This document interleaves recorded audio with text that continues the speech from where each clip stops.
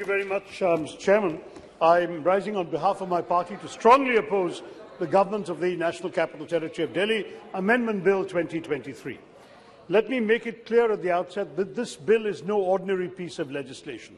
It represents a grave chapter in the history of the Indian Republic, seeking to ratify an ordinance that in many ways is an assault on our democratic heritage and the spirit of federalism. During the introduction of the bill itself, sir, I had filed a motion strongly opposing its very introduction in this House at a time when a motion of no confidence is pending for discussion. In fact, the Bhagavad Gita of Parliamentary Practice and Procedure, Call and Shaktar, page 772, explicitly states, when the leave of the House to the moving of a motion of no confidence has been granted, no substantive motion on policy matters is to be brought before the House by the government till the motion of no confidence is disposed of. Sir, in 27 no confidence motions brought since independence to this House, no bills were debated and passed before this government did so with 2 bills in 2018.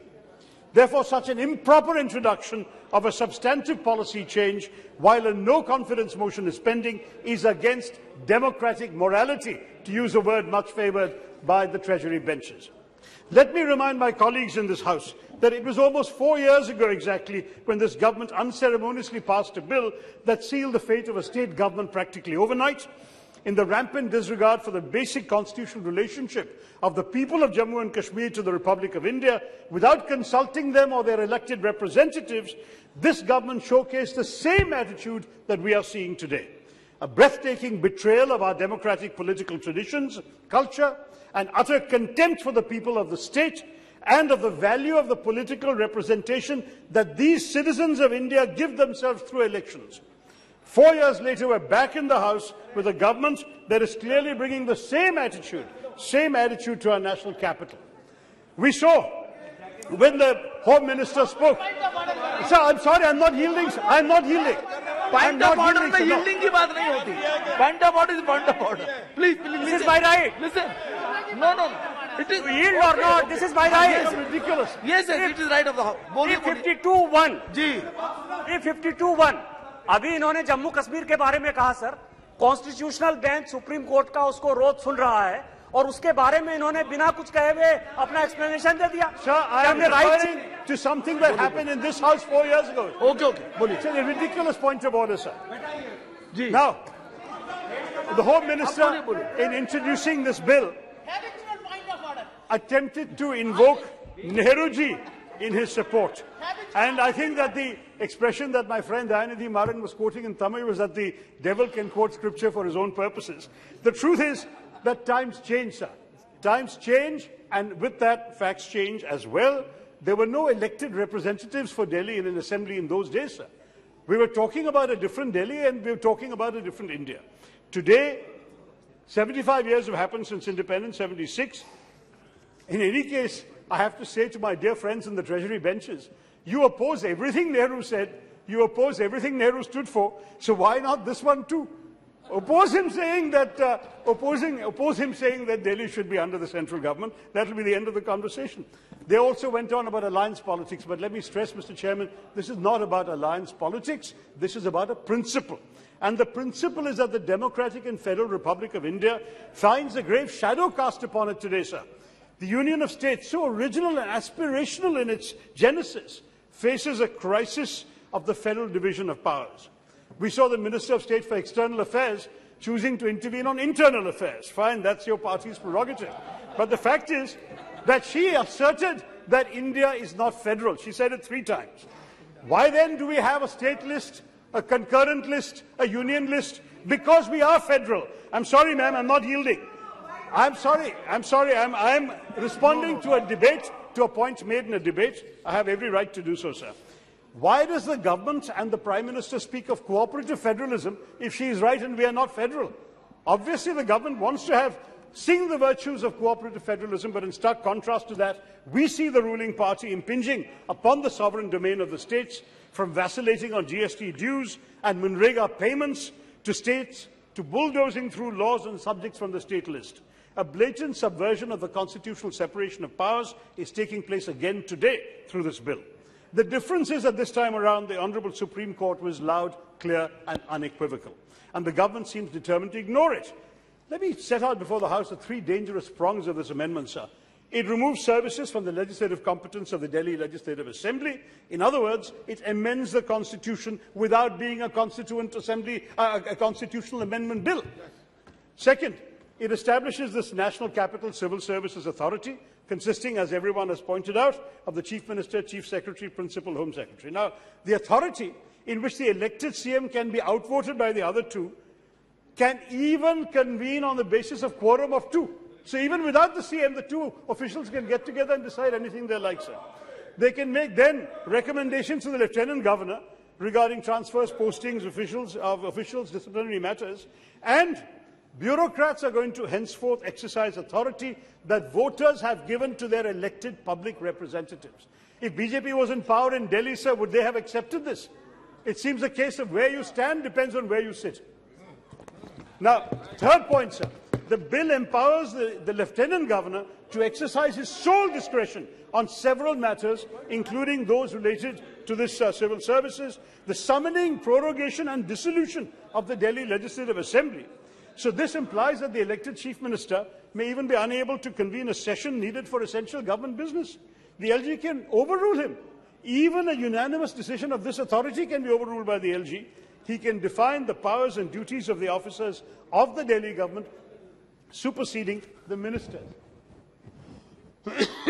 Now, sir, executive lawmaking through an ordinance, as the Supreme Court held in DC Wadhwa 1987, is only to meet an extraordinary situation and cannot be perverted to serve political ends, quote unquote, from the Supreme Court. But the government's arguments even today were all political, sir.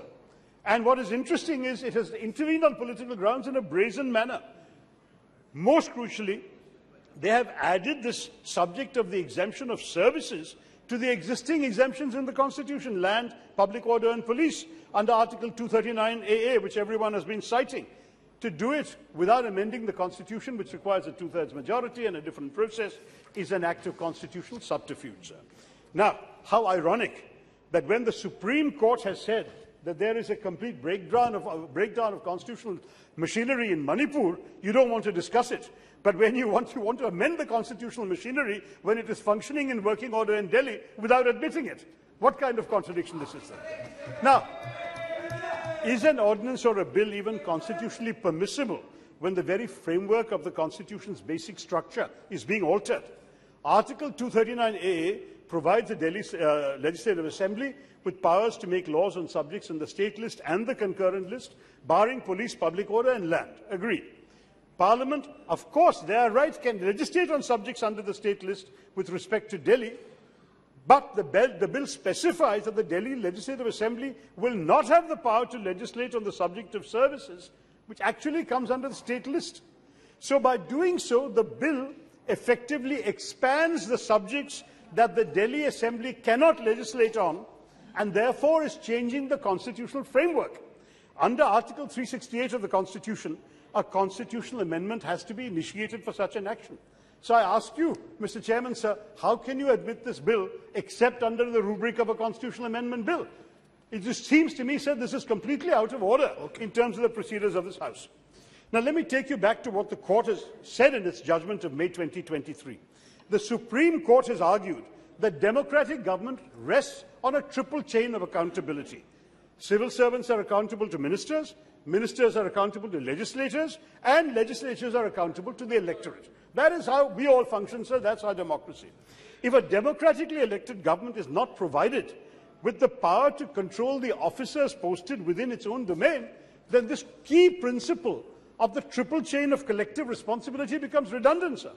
By severing the first link of the triple chain of accountability, the bill is essentially contradicting the principles of parliamentary democracy in the very year that the Prime Minister has hailed us as the mother of all democracy.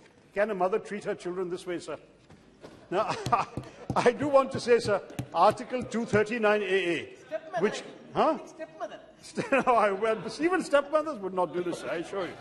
Conferred a special status on the National Capital Territory, constitutionally entrenched a representative form of government, and incorporated a spirit of federalism so that the residents of the capital of India have a say in how they are governed, sir. It is the responsibility of the government of the NCTD to give expression to the will of the people of Delhi who elected them, sir. Now, the Supreme Court has said that Delhi has a sui generis status. They keep saying it's not a full state, but it has a special status. The court noted that the principles of federalism and democracy are interlinked, since the state's exercise of legislative power gives effect to people's aspirations, and that federalism, I'm quoting the Supreme Court, creates dual manifestations of public will in which the priorities of the two sets of governments are not just bound to be different, but are intended to be different, quote unquote. So what are they talking about, sir, on the Treasury benches? Now, the Supreme Court's May judgment reiterates the principle spelt out by its 2018 judgment that ministers bear responsibility before the legislature for every action undertaken by public officials in their respective department. The court has observed a paramount feature of the federal constitution is this distribution of powers in such a way that the ministers exercise their exclusive power over administration. Now, how can you then say that a minister is responsible for an official who in fact can supersede him on the provisions of this bill? If you are a minister, Mr. Chairman, sir, and your official is taking a decision you don't approve of, how are you accountable? What happened to the core principle of parliamentary democracy, sir? And you cannot hold your officials accountable even for bureaucratic delays. They are larger than you, sir. As Supriya Sule said, the selected are overtaking the elected. Now, the Lieutenant Governor under Article 239AA has to act on the aid and advice of the Council of Ministers, except when exercising discretionary powers. Now, the Transaction of Business Rules of the Government of NCT Delhi, 1993, provides that certain matters must be submitted to the LG through the Chief Minister and Chief Secretary for his opinion prior to the issue of any order. And these are spelt out, sir. Peace and tranquility of Delhi, relations of the Delhi government with other state governments, and relations of the Delhi government with the Supreme Court, the High Court of Delhi, and summoning, proroguing and dissolving of the Legislative Assembly. The bill expands those mentioned matters now to include the relations of the Delhi government with the central government. Additionally, it expands the powers of the Lieutenant Governor's opinion to have sole discretionary power on these matters. If there is any difference of opinion, even on matters beyond these three items, between the LG and the CM, the LG takes precedence. Now, this is the point that my respected colleague from the DMK was making, sir. Already in a time when there is a lot of controversy about the powers being exercised by governors in many states, we are now giving the Lieutenant Governor of Delhi an unprecedented degree of power over the elected representatives of the people who are supposed to implement the wishes of the public according even to the Supreme Court, sir. I'll conclude in 2 minutes, sir. The basic point is, you all know, Lieutenant Governors and Governors are supposed to act on the aid and advice of the Council of Ministers on matters within their executive competence. So you're contradicting the 2018 judgment of the Supreme Court, which stated that the decision-making power lies with the elected government. How can this pass the filter of this hallowed house, sir? What we have repeatedly seen under this government is a brazen effort to curtail the autonomy of states.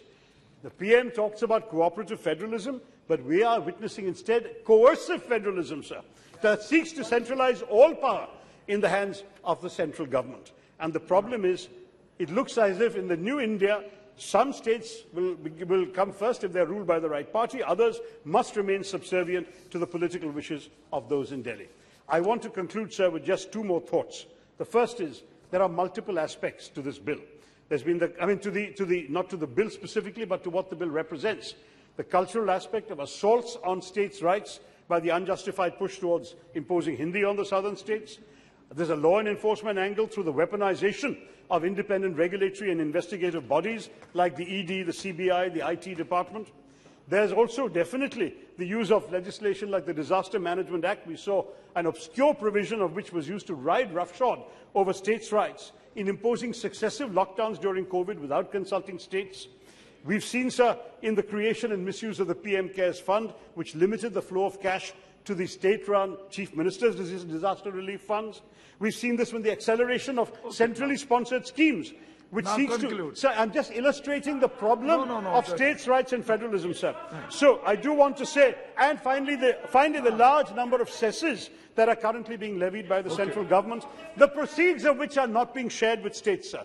So I'm sorry to say, is this a new definition of na khaunga, na khane dunga? I'm very, very concerned, sir, that this legislation is putting uniformity and central control over the democratic interests of our country that the Prime Minister hails. And I do want to stress, fundamentally, this is a basic constitutional question. The highest court of the land has ruled in favour of both the spirit and the letter of the Constitution. Sir, we owe ourselves more respect. Sir, Speaker Sahab bolte hain ki is sabha ki garima ko respect karo, sir. We should definitely treat this House with more dignity than to let such a travesty of a bill pass this House. Thank you, sir, and Jai Hind.